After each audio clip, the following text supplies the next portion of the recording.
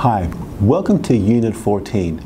Unit 14 is all about the master budgeting process, and this is a fairly large topic we need to discuss, so we divided this up into 3 units, 14, 15 and 16. But for today we're going to focus on 3 key areas. That is the budgeting process, sales budget and the production budget. So to begin with, what is a budget? Well, we've all heard the term before, but let's come up with a concrete definition that we can use that's going to help us 14, 15 and 16 units. So our budget is a quantitative plan that a manufacturing organization or a service organization can use as a guideline to help them acquire and use resources, particularly financial resources.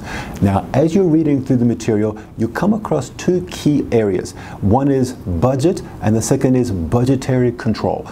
So I want to discuss briefly what the difference is between them. Well, the first one, budget, well, this is our preparation, our preparing of the budget. The second one I mentioned was this budgetary control. This is actually using or applying that budget. Now, I want to leave you with a question before you can go ahead and read the material, and that is, what is the benefits of an organization having a budget? So I want you to think about that point, the advantages of having a budget in place for an organization as you go through the coursework.